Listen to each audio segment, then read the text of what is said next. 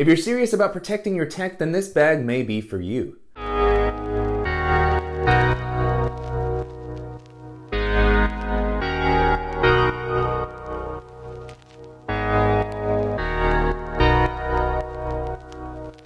Hey guys, welcome back to the channel. My name is Danny, and in today's video we're going to be taking a look at the Mous 25L Everyday Backpack. And this is a bag that seems to be very focused on keeping your tech safe from the elements, bumps and drops, and anything else that you might run into on your day-to-day. The bag has a pretty modern and sleek aesthetic that reminds me of bags from companies such as Peak Design, Nomadic, and Air. So it's a minimal, techie vibe that's going to work well in a variety of environments. It's going to be professional enough to take into an office, but also work well for exploring a city and traveling. As far as the materials, the bag feels very solidly built. The exterior fabric is a carbonated nylon that has a polyurethane coating, so it feels like it's going to hold up well to rougher usage while providing plenty of weather resistance. It is a little on the heavier side even when the bag is empty, but that makes sense given the rugged materials and the padding that's provided, and you also have some really nice aqua-guarded YKK zippers all throughout.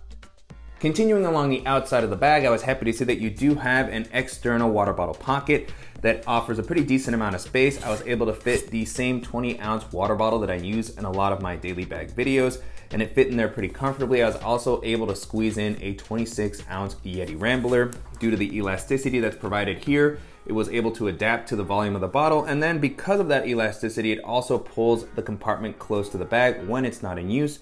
Above the compartment, you have a compression strap that has a G-hook, so it's very easy to release it and maybe hold a taller item in the water bottle pocket or just hold something separate, such as a jacket or a tripod. And then on the bottom of the bag, you have similar compression straps, again with the G-hooks and some Hypalon attachment points, which are going to be great for holding a larger tripod, a yoga mat. So I really like the versatility provided by these. They also have some elastic loops to help keep the straps looking a little bit neater. On the front of the bag, you have an additional attachment point that's going to be good for holding something like a hero clip, or it can even work as a makeshift handle if you're picking the bag up off the ground. And then on the other side of the bag, you have a handle that's going to allow you to carry this like a briefcase if you don't want to wear it on your back or if you're going into a meeting. This has a pretty comfortable material. It's kind of padded, feels a little bit like the seatbelt-like material that we've seen on some of Air's bags, so really high quality. At the top of the bag, you have a simpler handle that's going to be thin. It's not super padded, but it may work well for hanging the bag up when it's not in use. The last thing I'll mention while we're on the outside is that the bag does have a pretty wide base and it holds its shape when it's a little bit emptier, so it can stand up well on its own pretty consistently. You can see that it tends to lean a little bit, so if more of the weight is towards the front, it might tip over, but glad to see that you can kind of place it down and grab what you need when you're working somewhere. And then moving into the capacity, the bag comes in at about 25 liters, which is a really versatile size in my opinion. I was able to hold all the items that I normally like to carry with me, and I still had some leftover space without the bag feeling overwhelmingly big. And it's not the slimmest of these sort of textile bags that I've used, as the volume is fixed. You can't really compress it down when it's emptier, but it never felt so overwhelmingly bulky that it was uncomfortable to use on public transit, for walking around a city, or for carrying onto domestic and international airlines. Taking a look at the harness system, so far the bag has been pretty comfortable to wear. I like how the straps have been implemented here. There's plenty of padding that's really comfortable right out of the box. On the inside, there's no sort of breathable mesh to help prevent moisture from building up, but the straps do have a really nice width to help prevent the bag from digging into your shoulders when it's a little bit more packed out. And then on the strap, you also have a few attachment points where you can maybe hang your sunglasses or, attach a light or something like that. And you also have an adjustable and removable sternum strap to help distribute the weight. And this has a magnetic buckle to make it very easy to get this on and off. Moving into the back paneling, this has also been really comfortable. There's plenty of padding distributed all throughout the back. And I like that this does have a more breathable mesh fabric on it, as well as ridges on the padding that's going to provide a nice amount of ventilation. And you also have some elevation here in the middle that's going to provide you with some nice airflow while you're walking around throughout the day. While we're on the back paneling, another feature I want to call out is that there's a luggage pass-through that's going to allow you to rest this on a suitcase while traveling to save some weight on your back. Jumping into the organizational options, there are a ton of pockets distributed all throughout the bag. Starting off at the top, you have a quick access pocket that's actually on the lid that covers the main area of the bag, which can make it a little bit tricky to take full advantage of the space that's provided here. Regardless, this is one of the compartments that I use most regularly throughout the day since it is at the top and I can easily reach down and grab items such as my AirPods or my sunglasses. This is typically where I will store that.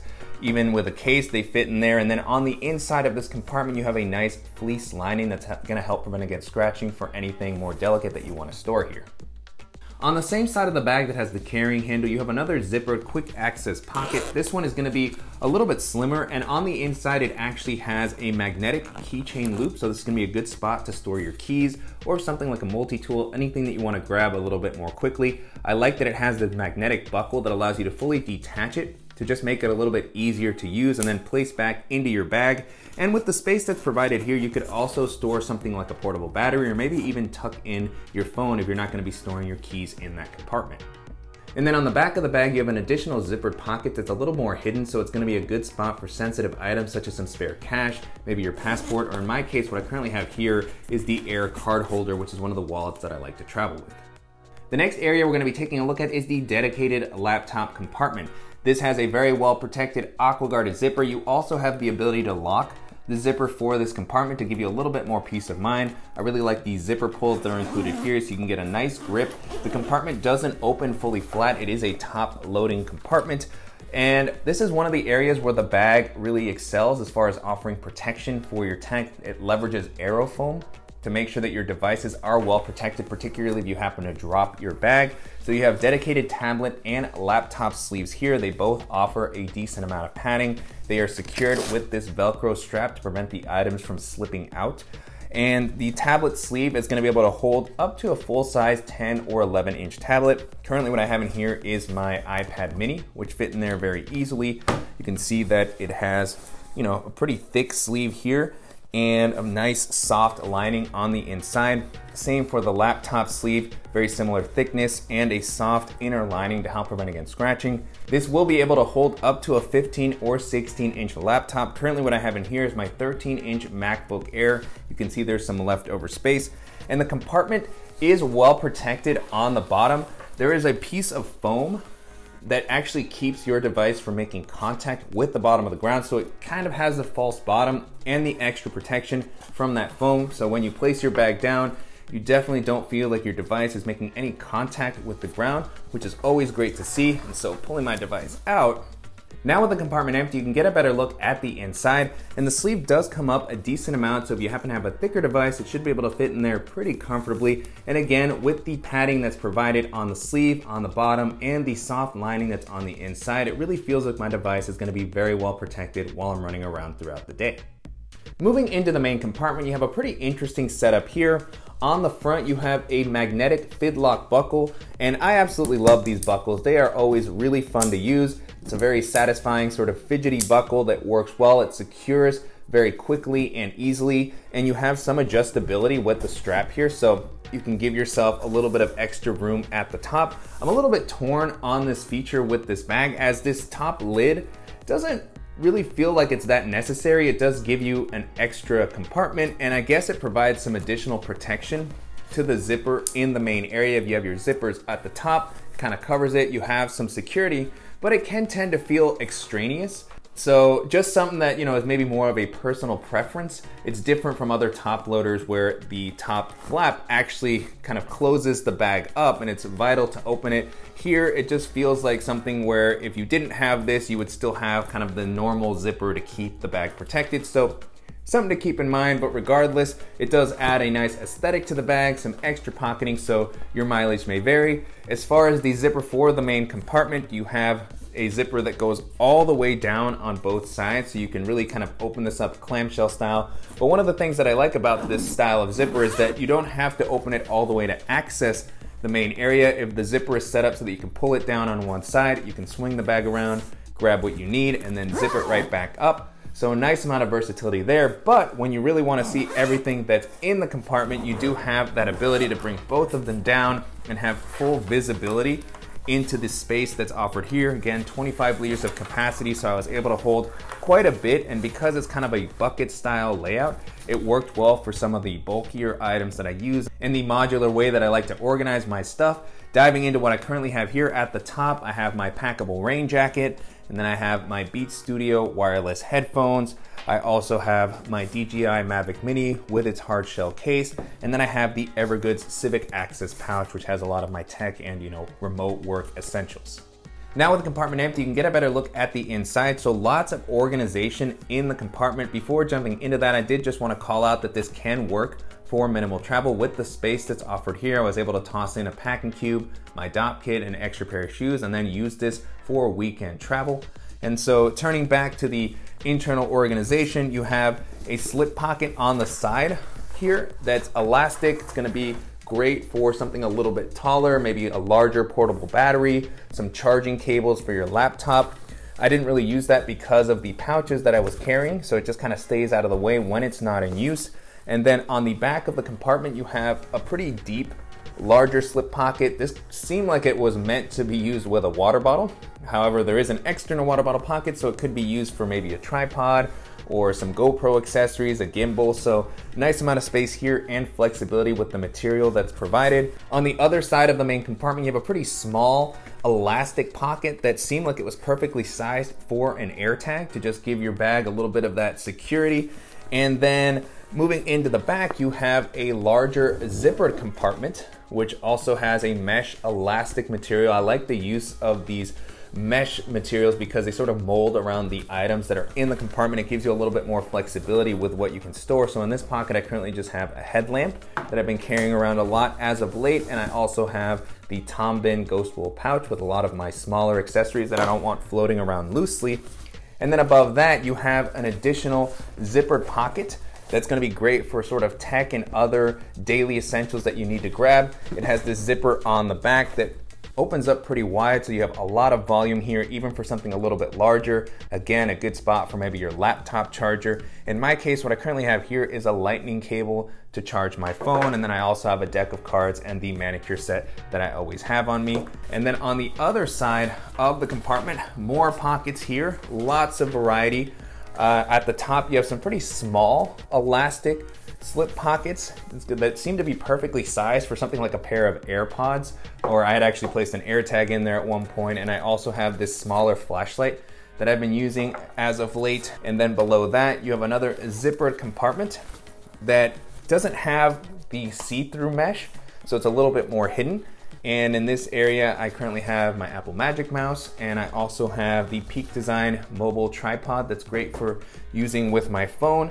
And then below that, you have a slightly larger mesh zippered pocket where I currently have my Band-Aids and ointment, and I also have an additional portable battery to keep my phone charged. So a really nice variety of pockets in this main area and throughout the rest of the bag. I like the amount of space that's provided and the focus on keeping your stuff protected. So just a really sleek, versatile bag. And if you're looking for something that's gonna be weather resistant, comfortable, and just work well in a lot of different environments, and this is gonna be a solid option to check out.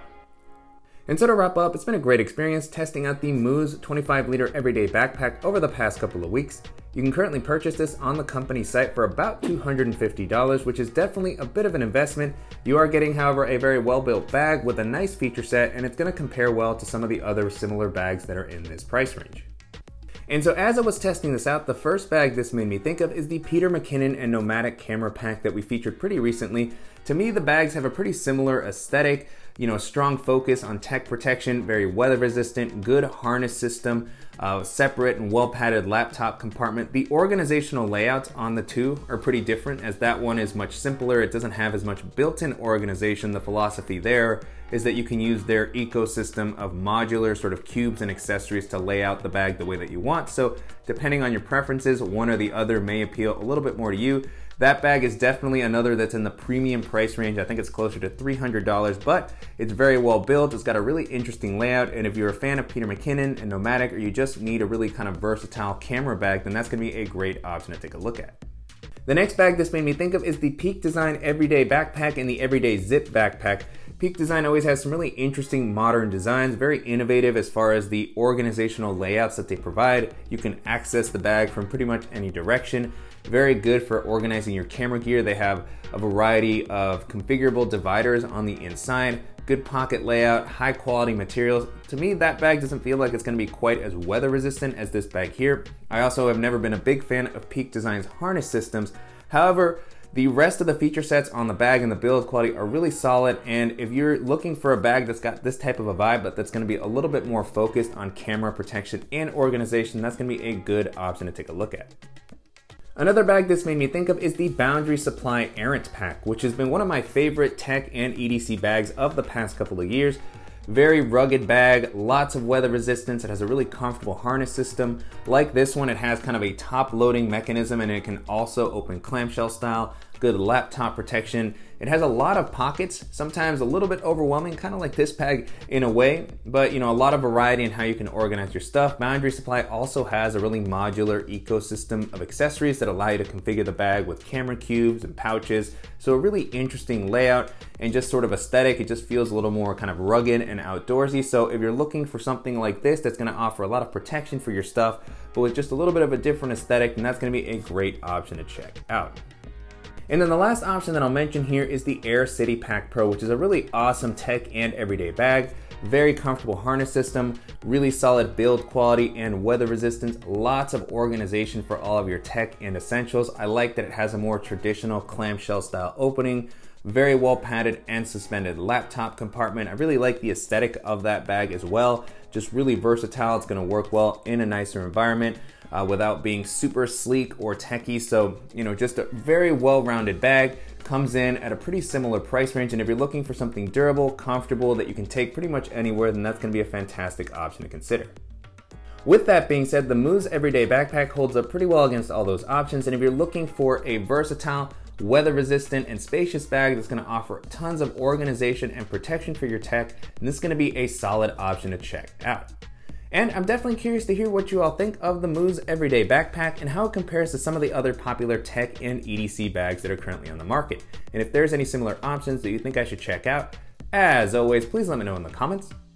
And I want to thank the company for sending the bag for me to test out, and to you guys for watching and supporting the channel. If you enjoyed this video, please give us a like, and if you haven't already, make sure to subscribe so you don't miss any upcoming videos, and we'll see you in the next one.